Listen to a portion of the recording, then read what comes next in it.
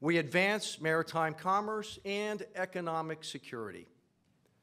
More than $4.5 trillion of our nation's economic activity occurs on waterways on an annual basis. These waterways are a critical part of our nation's infrastructure. They provide resiliency and at the same time relieve other modes of transportation.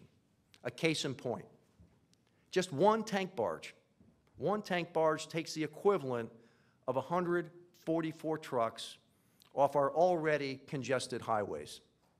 A single common tow arrangement on our inland rivers removes more than 2,000 trucks from the road. Overall, I am talking about millions of trucks removed from our overstressed highway system.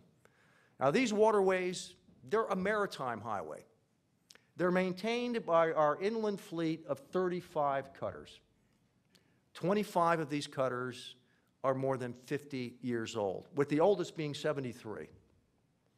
Most of them are not configured for mixed-gender crews. So the time to replace this legacy, or some might call a geriatric class of cutters, has arrived. And it arrived a decade ago.